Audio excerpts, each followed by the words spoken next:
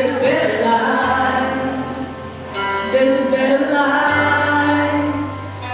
If you got pain, he's a pain taker. If you feel lost, he's a way maker. If you need freedom, saving, he's a prison shaking savior. If you got chains, he's a chain breaker. We've all searched for the light of day.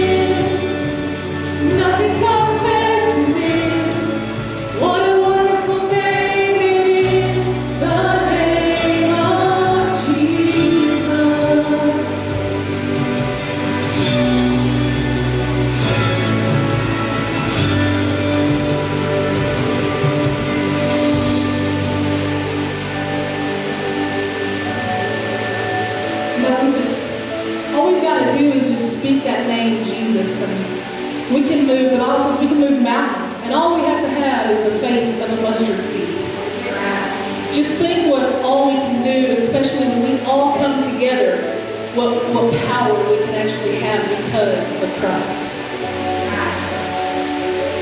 How sweet is your name, Lord. How good you are. Love to sing of your name, Lord. Love to sing of who you are. Death could not hold you. Felt all before you. Silence the boast of sin and grave.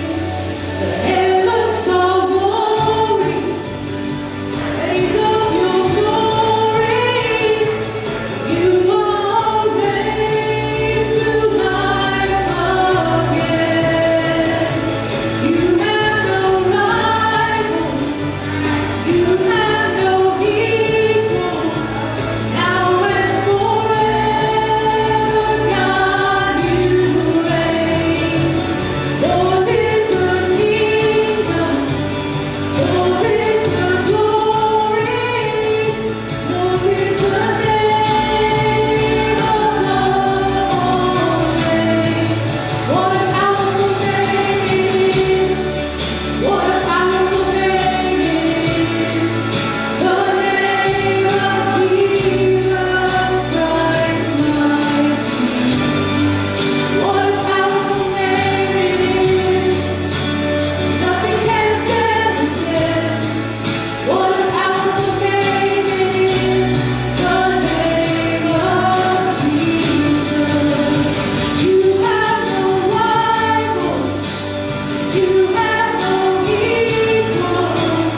Now and forever, God, you reign.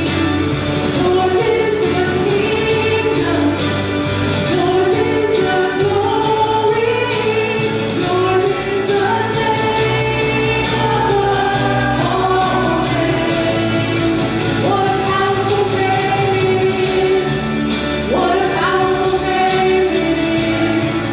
The name of Jesus Christ, my King. What a powerful name it is. Nothing can stand against. What a powerful name it is. The name of Jesus. What a powerful name it is. The name of Jesus. Powerful name it is. The name of Jesus.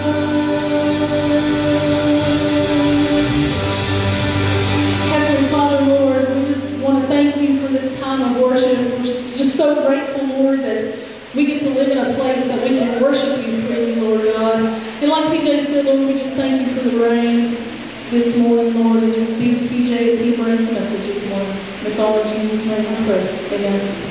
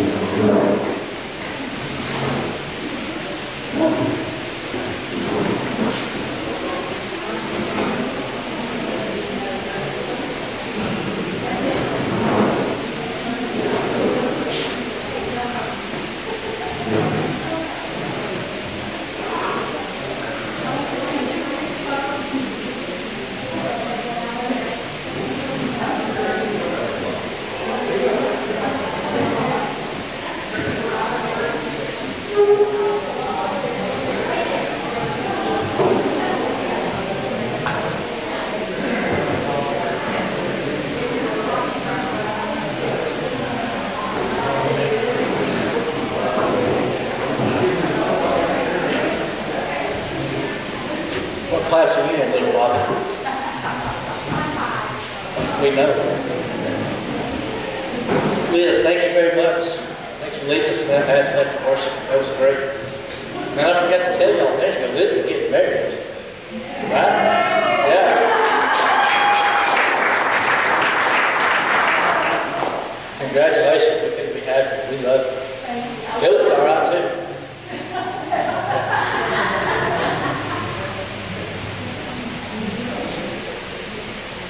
You guys know that we've been brought near to God because He sits on a throne of grace, not a throne of condemnation and judgment, right? That's right. We've been brought near. He took us there. Jesus Christ Himself brought us to God the Father because of everything that He gave up to do that for us. And so I'm so thankful that I understand it. And I'm very thankful of His grace.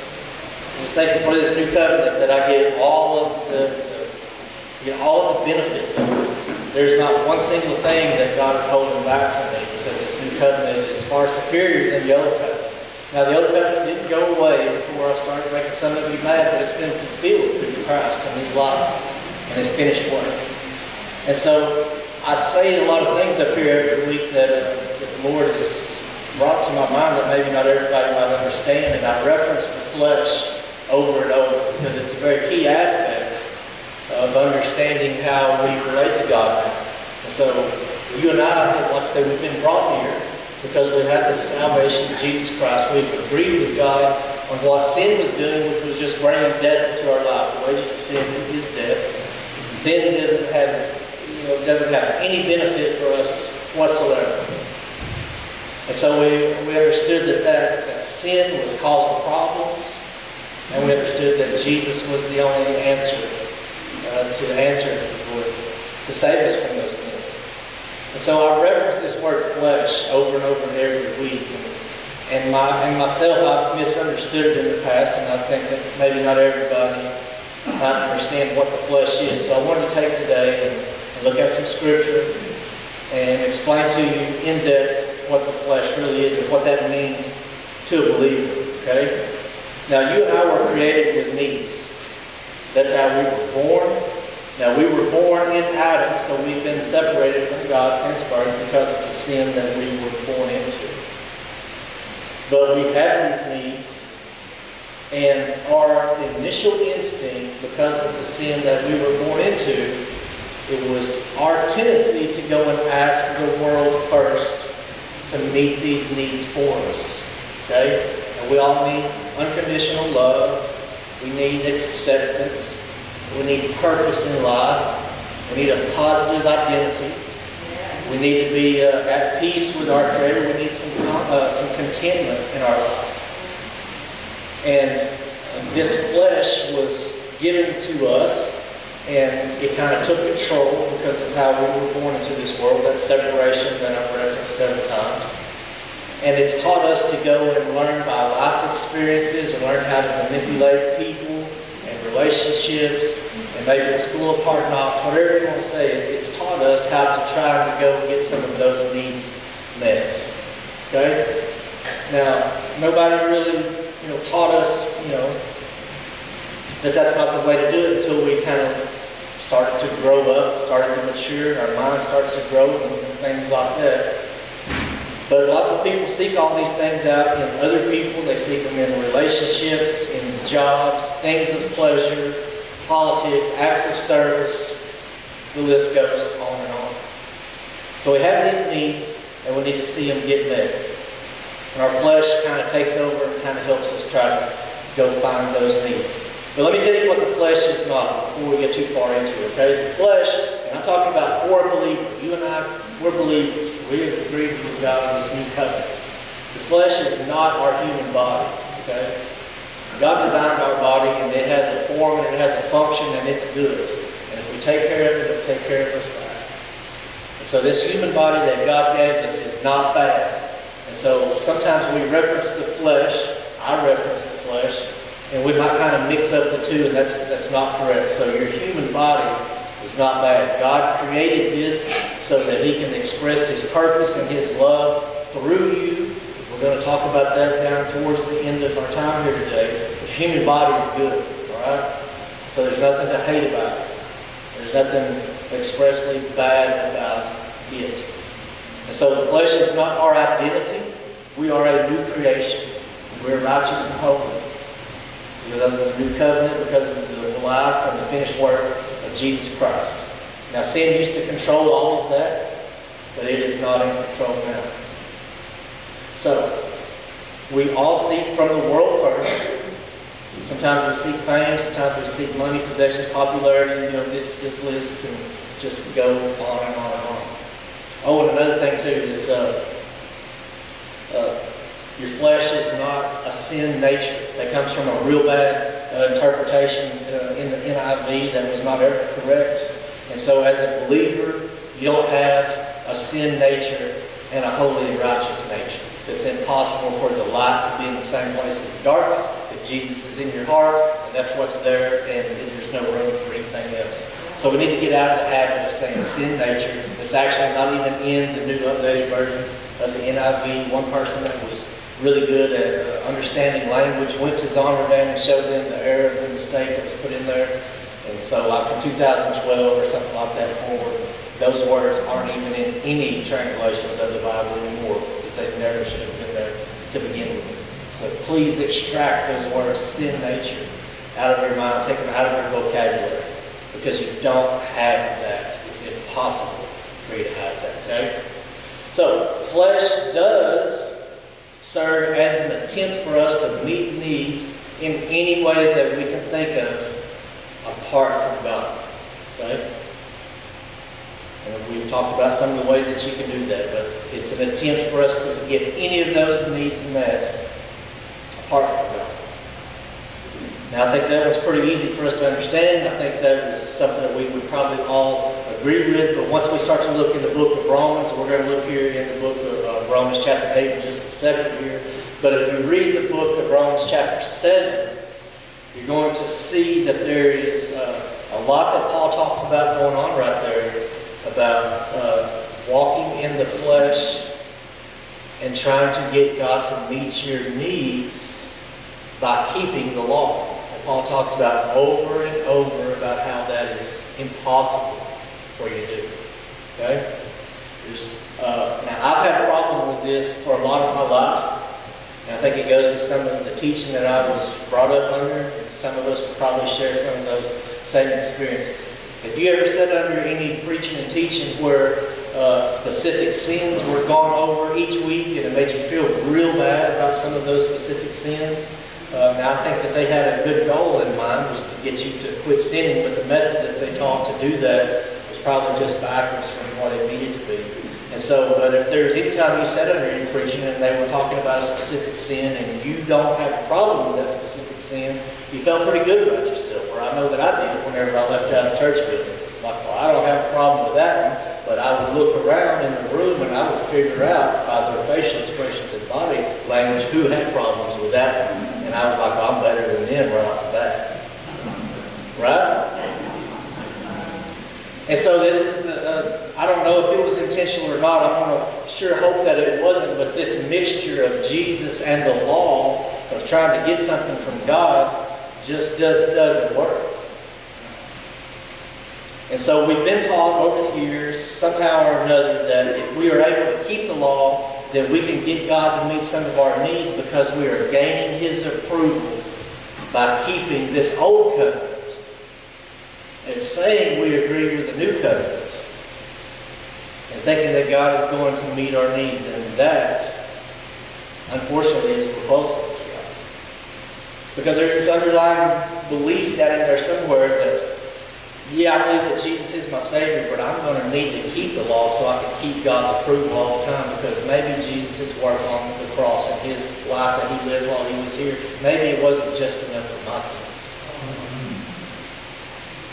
I don't think that any of us set out to say that, but that's how we go about it. That's an insult to the Lord. That's an insult to this new covenant that we have, that we get to live under. This mixture just doesn't work.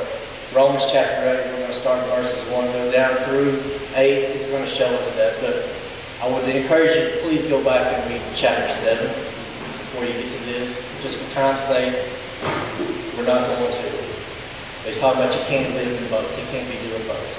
There is therefore now no condemnation to those who are in Christ Jesus. I've thrown this at y'all at least a dozen times this year.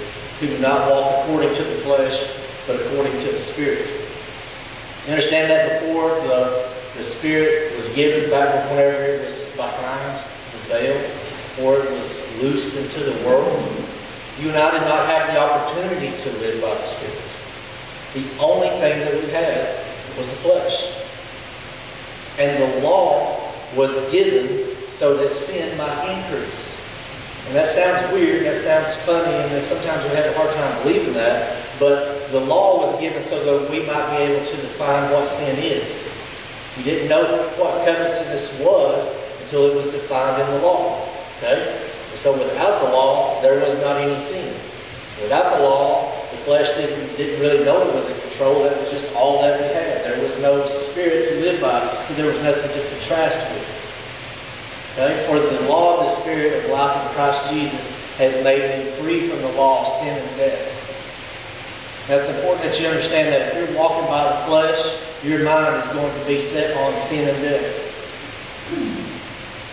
Back whenever I was trying to live by the law, I was so ignorant of the law, I only thought there was the 10.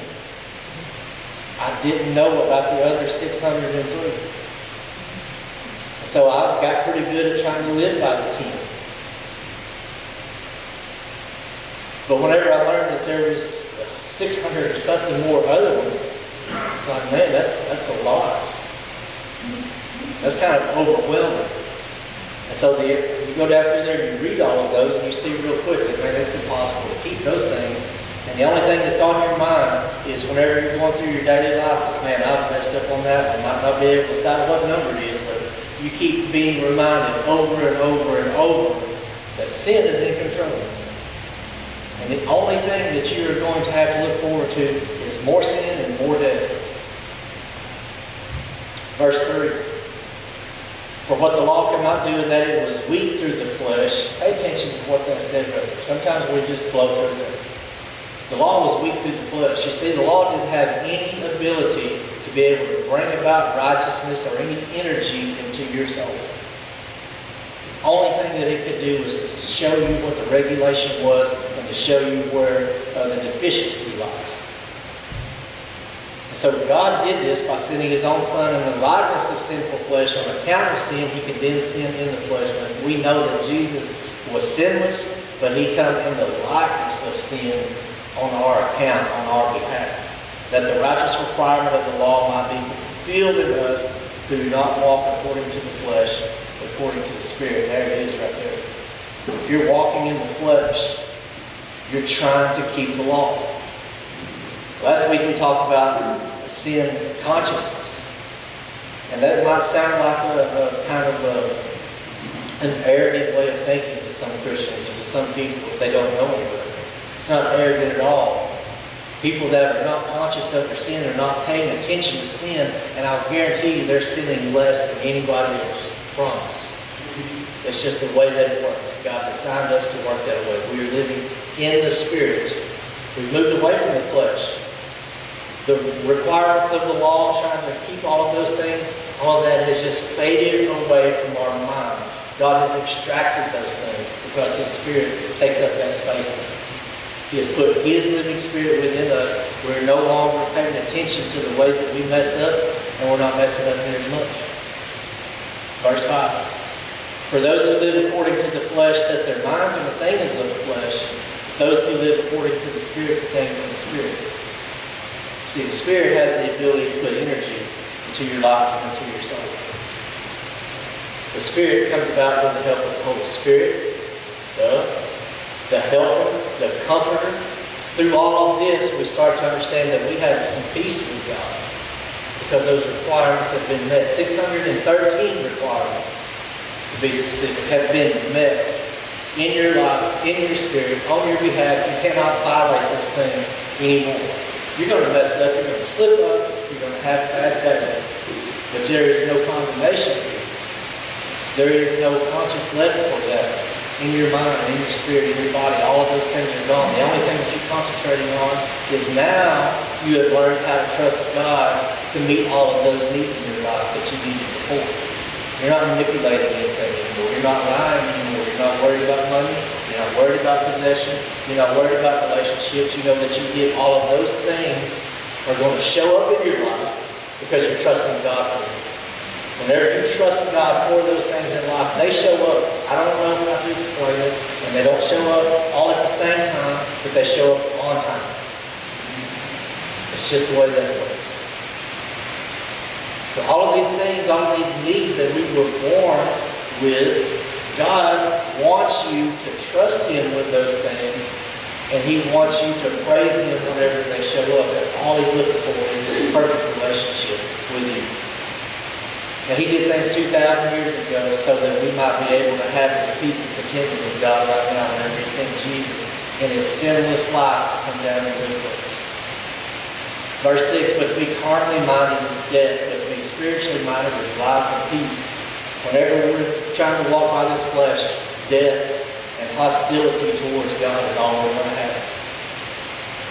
It's a stark contrast between our peace and God.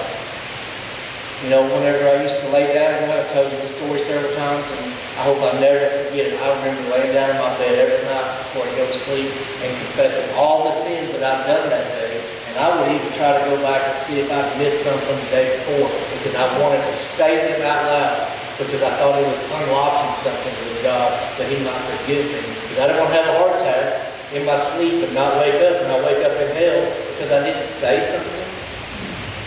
That takes away from the goodness of God for us to ever believe that because we don't say something, or that we forget about something, that He might condemn us forever. That's not His nature.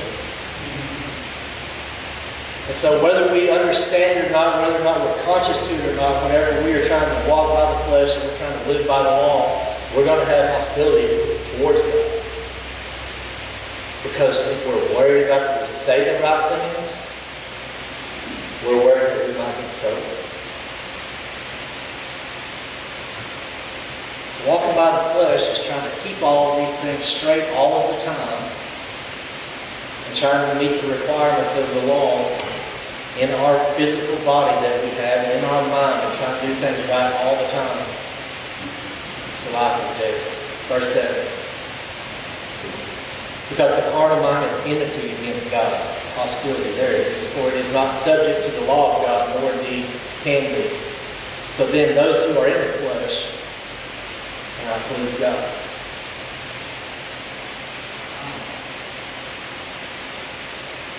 And then we go and ask the world to help us with our problems still yet every now and then. Not like we used to. But sometimes we do. But you know the law is good, right? So why do we spend so much time contrasting the law and this new covenant? The law is good. But the law was never meant to guide us into acceptance of God. The law was meant to guide us into the realization that we can't meet those requirements on our own. The law was meant to serve as a guide for us, to show us that we needed a Savior. It was given so that it would show us our weaknesses, turn us to Jesus Christ. So now you and I live by the Spirit, right? The flesh shows up every now and then. Sometimes we still have some problems with asking the world to meet our needs. And sometimes that's just kind of a reaction. Sometimes it's a mistake. And we know that it is, but sometimes it just happens. You know, whenever trauma comes around, a bad situation happens, sometimes we use the flesh as a coping mechanism to deal with some of the stuff that we're going through. But it doesn't take the believer long to realize. The Spirit comes to remind you. It doesn't take the believer long to realize, hey, that's not working for you anymore. It might have been how you used to do things. But that doesn't jive with the Spirit of Christ that lives within you anymore. It'll make you sick. And you're not going to be right until you get that right way of thinking lined out. And man, letting this flesh lead in this is not working. This is not for me. So we live by the Spirit. We get our needs met by that. We get the right people, all those things. We've talked about that. We get love, we get acceptance, we get purpose, we get identity. All of this comes into the new covenant. You understand that, right? Every bit of that is just given to you, openly and freely. So whenever we are full and we have all of our needs met, you see, you can go out into the world. And instead of asking the world to meet your needs, what you have now is being full of the Spirit. Now you can go out into the world to give some of those needs to people around you. This is God's whole plan right here. It's one big, beautiful circle. Whenever you are full and you understand that every single one of your needs are being met, that may not be met in the way that your flesh maybe defined it to be, but whenever you know that these needs are being met, you go back out into the world, and now that you can have acts of service freely, not worried about if anybody seen you do it, not worried about keeping score. You understand that I used to think that I would please God by how many people I personally served. I thought that would make Him happy. And my way of thinking was just backwards. So you can go out into the world and you can help people find acceptance. You can help people be at peace with our Creator. You can show people unconditional love. You can show people all of these things that human beings were created to need. You can do that, and by doing that, you are fulfilling a purpose that God has put you here for. By showing people this new covenant that we live in. And once they're seeing that they are getting their needs met, they need to understand where it's coming from. It's not coming from you just being a good person. It's coming from the fact that you've been filled by the Spirit. Now the Spirit is in control. The flesh is not in control anymore. You have a mind centered on Jesus Christ. So our motivation changes. The origin of where we give or what we go out into the world and ask for has changed. Whenever we see people getting their needs met through us or through our local church or through other people, other believers in general, doesn't matter what church they go to. Whenever you see other people getting their needs met through believers, it makes you very happy. It makes you very content. You see, the Spirit unites. The Spirit is far superior than the flesh. Heavenly Father, we just want to thank you for the Spirit. I want to thank you, God, that you have brought us out of our flesh, and you have put your Spirit in directly into our hearts, directly into our minds, that we have everything that we need now. We've moved away from the flesh, we've moved away from the carnal mind, and we understand that we can live just a different life now. We're very thankful that Jesus Christ has untethered us from the requirements of the law, and now we are righteous because Jesus has said we are righteous. We're a brand new creation, holy, sinless, with all of our needs being met. So God, we have nothing left to do but turn our praise to you. Thank you that you are sitting on the throne of grace and love. We just want to thank you, God, that we are seated with you there because of Jesus and His perfect life. So Lord, we want to thank you for this new covenant that we are getting to live and operate freely in. It is truly liberating. And we just thank you for this open, free life that we have to love other people. So we give you praise this morning. In Jesus' name, amen. So I didn't practice this song this morning, but God just laid it on my heart to sing it. Just from what TJ was preaching this morning. You know, people, and even yourself, might try to tell you who and what you are, but only God can tell you who and what you are. So this song is